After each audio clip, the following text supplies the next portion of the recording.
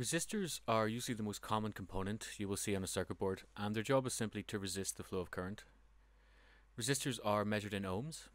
We can identify the magnitude of the resistor by the colored bands along the length of its body. However, if you're colorblind like me, or you just can't be bothered with that nonsense, you can simply use a multimeter to measure the resistance. The background color of the resistor is blue, but you can get a tan colored version as well.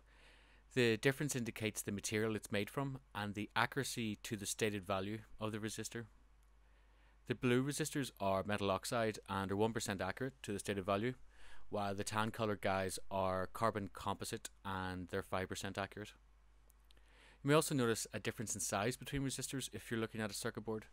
This indicates their ability to handle power, so generally the larger the resistor, the more power they can handle. So as you're going through your DIY project and you're starting to solder your components, there's one thing you've got to keep in mind the whole time, and a question you've got to always ask yourself before you go to solder, and it's, is this component polarized or not? So polarized simply means that there's a positive and a negative side to that component.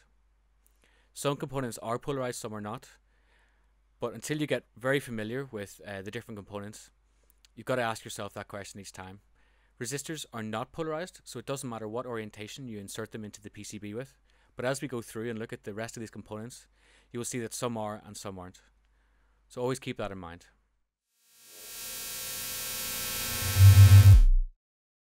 A potentiometer, or pot, is a type of resistor whose value can be varied.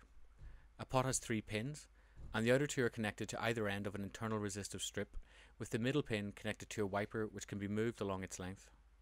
The position of the wiper is controlled by turning the pot's spindle.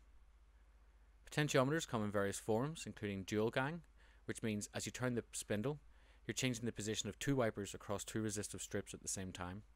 We have multi-turn for higher accuracy, and then we have faders which can also be motorized.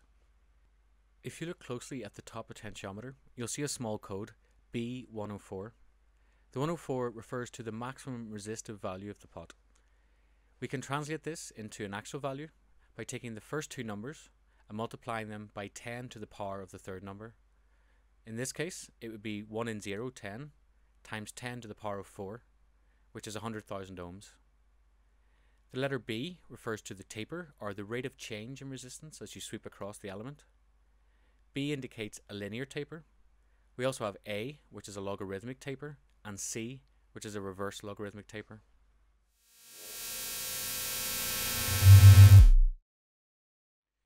Here we have some capacitors. Capacitors store electrical charge and are commonly used as filters or to block direct current from passing some point in a circuit. We can see 2 types here. The small yellow capacitor is made out of ceramic and, like the resistor, is non-polarized. The other cylindrical capacitor is known as an electrolytic capacitor, and it is polarized, meaning that it has a positive and negative side to it. The positive leg is the long leg.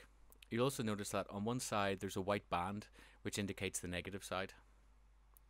There are also numerous types of other capacitor, including polyester, polyfilm, tantalum, paper and mica, to name a few. However, it is only the electrolytic ones that are polarized. Capacitors are measured in farads, but it's more common that you'll see them in the micro, nano or pico ranges. On the electrolytics, this value is actually printed on the side of the components, but with the other types you'll find a specific code which you can then reference.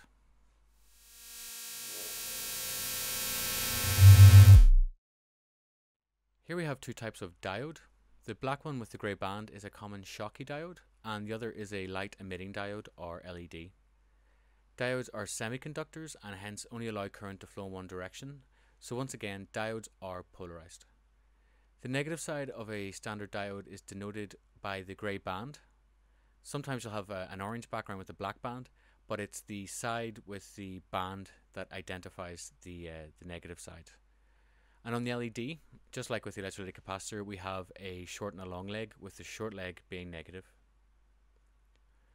On the silkscreen of the PCB, the correct orientation of the diode will be indicated by a corresponding band, sometimes with a little triangle pointing towards it.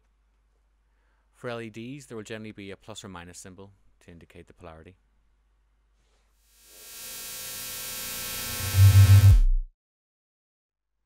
A transistor has 3 legs, and it works by taking in a small signal and outputting a large one.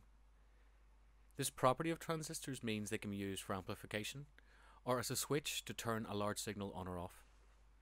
The orientation of the transistor is critical. As you can see, there is a curved and a flat side to the body of the transistor, so this must match the orientation indicated by the silkscreen on the PCB. So far we've looked at individual or discrete components. However, thanks to the evolution of microtechnology, we now have at our disposal what are called integrated circuits. An integrated circuit, or IC, is a complete circuit made up of various miniature components encapsulated within a package, with its legs giving us access to different parts of the circuit. ICs can be analog, digital, or a mix of both, and usually require a ground and power connection. They will usually be designed for a specific purpose, such as amplification, logic operation, switching, timing, and there are even digital potentiometer ICs. It's usually good practice to solder an IC socket rather than the IC itself. This protects the delicate internal components from heat damage and also makes replacing ICs much easier. You will notice at the top end of the sockets there's a small notch cut out of it. This indicates where the end of the IC, closest to leg 1, should be situated. This end of the IC will be identified by a small dot or notch cut out of the top of the body. To identify the individual leg of an IC, first find this dot or notch and then move counterclockwise around the IC. If you want to find more in-depth information about an IC, for instance we have 3 TL072s in our image, you can type in this code followed by the word datasheet. This will bring up a document that will be full of information, including the pinout, which is a diagram showing what each leg of the IC is responsible for, a schematic of the internal circuit, suggested uses for the chip, including schematic diagrams, and every conceivable piece of electrical and mechanical data relating to the IC that you'd ever need.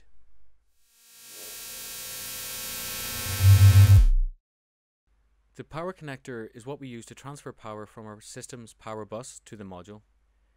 The connector on your power bus will be a male 2x8 IDC connector, and on your module usually a 2x5. You'll sometimes require 2x8 on the module side if the module also requires 5 volts. So something really important to observe here is the red stripe on one side of the cable.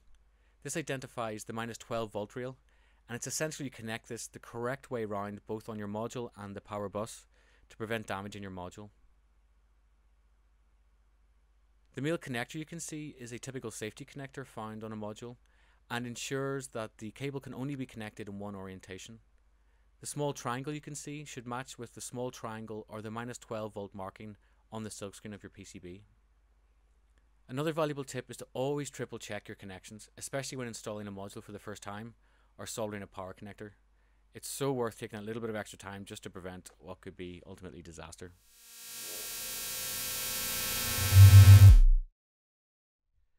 These are your standard Eurorack 1/8 of an inch mono mini jacks. They allow us to make connections between modules using patch cables. You can use any 1/8 of an inch cable, although there are patch cables of various lengths and colours, some that light up or glow in the dark, that you can purchase which are designed specifically for the Eurorack market.